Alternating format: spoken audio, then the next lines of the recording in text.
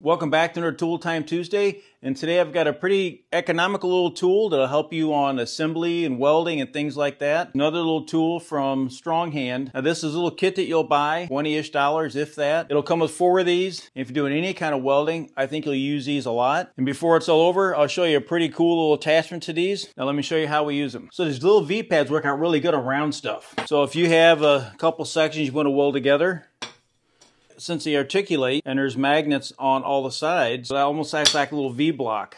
You can just stick them on and it'll really hold it really well. Now the kit comes with a couple different sizes. Comes with 2 large ones and 2 small ones.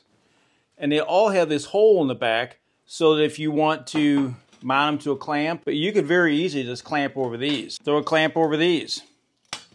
You don't have to mount them to the clamp, but they're rigid enough to where that'll work. So if you're trying to weld something round and it's rolling around, there's a couple ways you could use these. And they'll ground through the table so that you can actually hold it and weld it. Now you've seen the one we did last week. Now these tools are from Stronghand as well, and we bought these.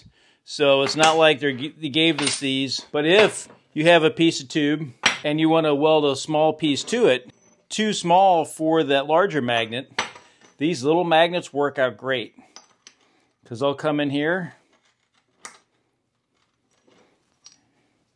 and they'll hold it in place for you. So especially if you're working upside down, it can hang while you weld just as well. And if you've got flat work that you need to weld a tab to or something, well, you can adjust it wherever you want, any angle you want. So I promise you a pretty cool feature about these. Check this out. They make this mag tab that sticks both here and here. Now, you can adjust these to be wherever you want. So this, obviously, you would move this way.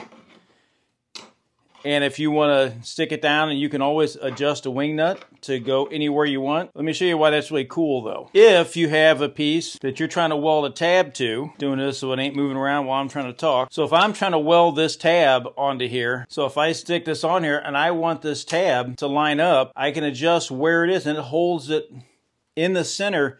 Now I get to choose where in center it is. So I would just take my centering attachment, set this on here, and this is going to put this in center.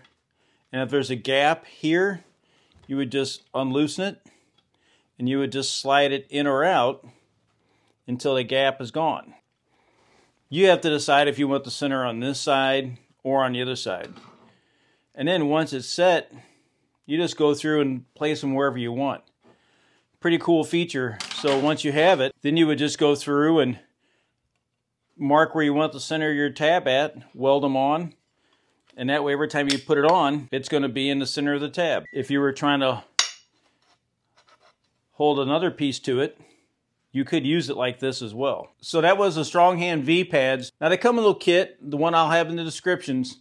They'll have 2 large ones and 2 small ones.